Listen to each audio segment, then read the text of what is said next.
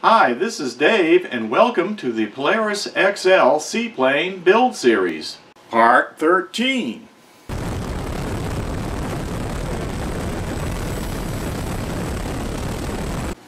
Getting ready to put the floats on the wingtips here, on the bottom of the wingtips.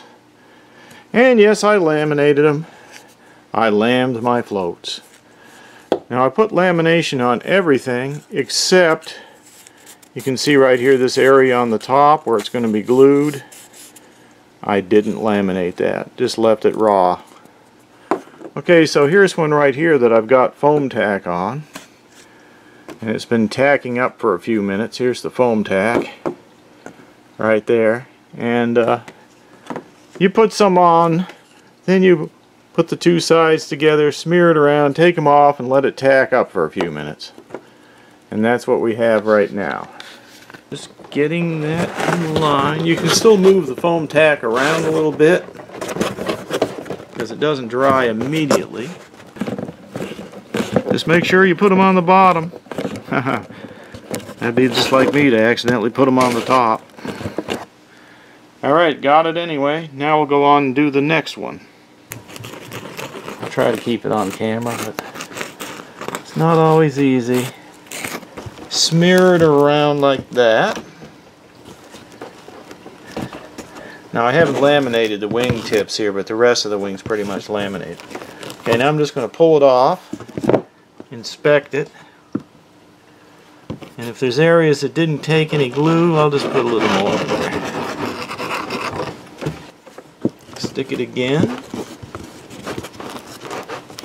It's already getting pretty tacky, as you can see. Pull it off and let that tack up a little bit more. Just cutting a little notch out of there. Alright. Put it on there.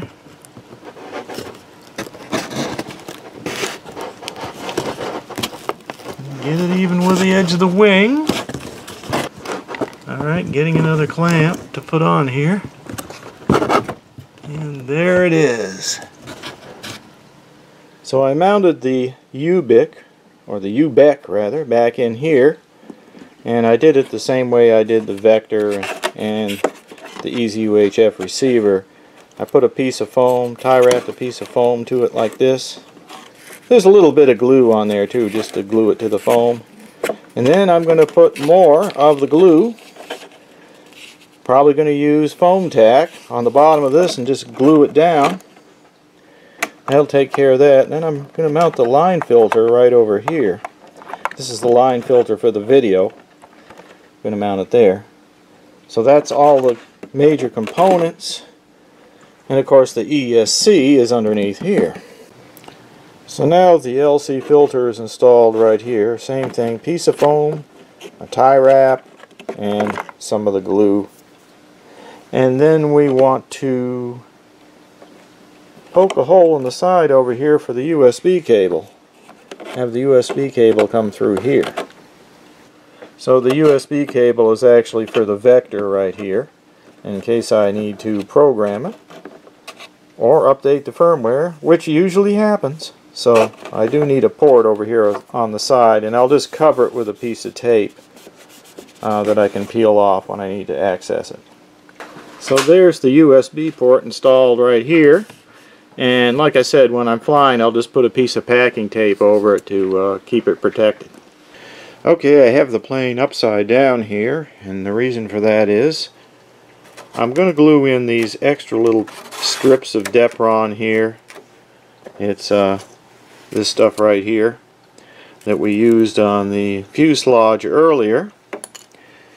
And at that time I couldn't really glue them in because I didn't know how this was going to go together down here. But now I can, so I'm going to use some of this foam tack instead of the Super 77, the 3M Super 77. I'm going to use some of that foam tack to just glue in these strips. So I'm going to have one strip along this edge, one along this edge, and then a short one right down here across here, just to make it easier to glue the bottom on and give it a little more strength. Okay, I'm just finishing up putting some foam tack on these pieces right here, and then I'm going to let them dry or tack up before I stick them on there. Also down here I've added a little piece across here, a little piece of Depron to hold the wiring in place.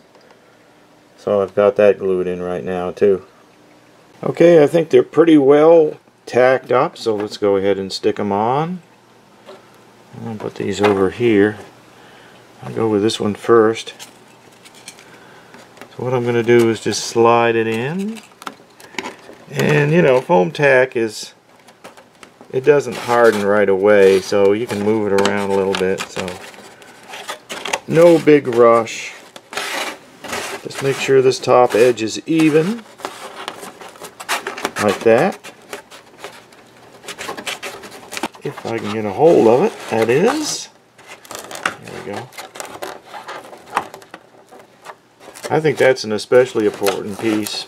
This piece holds the bottom from pressing down inside. Okay, getting ready to glue the bottom plate and cover up the rudder servo here and various wires. A lot of times people complain that I don't use a tripod and the camera kind of moves around, but the reason I do that is sometimes I want to get in quick and look at something close up, and that's the case here. So one thing I wanted to show you was right here. I put a little plate over the hole in this bulkhead here to keep any water from flowing down into this cavity. I also added a little piece of foam across here, making a little ridge to set this on. So that was an added thing. And then back here in the tail, I went ahead and filled this little gap in with a piece of small Depron. And also right in this area there was a hole, and I never could figure out why they had that, so I put a piece of Depron in there too, and just filled in those little cavities, so when this goes on, it'll go on nice and flush right there. Sit down and have a nice surface to glue on. So I'm going to use the foam tack again right here. This is Beacon foam tack, and I got it from Stone Blue Airlines here in Virginia of the USA. So I'm just going to go ahead and put a little bit of foam tack right along here and down all the sides. And of course with foam tack we have to go ahead and apply the piece that we want to glue on top of it, then pull it back off and let it tack up. So here we go, I'm going to apply it. Okay, now going back along this edge. I'm going to put a little bit right here. Just make sure it contacts right there good. So I'm going to put the rough side down. Alright, I'm going to start down here. Just make sure that it's pretty well centered up. And then I'm going to bend it a little bit and drop it right in there. And then I'll center this part up. Alright, now I'm going to take it off. Back off, bend it a little, take it off. Just set it down, we're going to let it tack up. Okay, I think it's tacky enough now. Let's go ahead and we'll just put it back in the same way we got it in before. It's very hard to move it now. It's really very tacky at this point. Okay, we'll leave it on there and let it finish drying. So I'm just waiting on some more glue to do the top of this fuselage here on the Polaris XL. But while I'm waiting, I'm going to try working on the nose a little bit. So here's the nose piece. It's just a bunch of foam that we put together earlier. And I have to basically glue it on here, but before I do, I want to trim it a little bit. So that's what I've done right here, is I've taken the X-Acto blade and just cut down here. I drew a line where I think it should be. It's kind of like whittling. And then I just cut off a chunk so I can get started on the sanding. Then I'll just take my coarse sanding block and start sanding it smooth right there.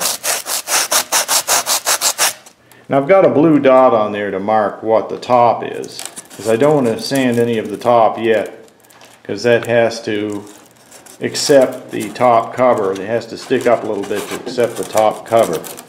So I'm basically just doing the sides right now. So just lining it up here to see how it looks. And then I'm going to try to sand this to match the curve of the nose right there. So it looks like a little more has to come off the front to get that to curve around. Okay, so here it is, pretty well sanded on all sides and tapered a little bit every which way with the sandpaper. And that'll go on right there. And then the top piece will butt right up against it right there. Here's the nose that I did earlier and sanded it. And I've applied some foam tack all to the surface, and then I stuck it on there and then pulled it off and let it tack up. And it's been sitting here for a few minutes, so I think I'm going to go ahead and put the nose on. Alright. I'm going to use this little piece of Depron here just to get an idea. Both sides equal, get the bottom equal.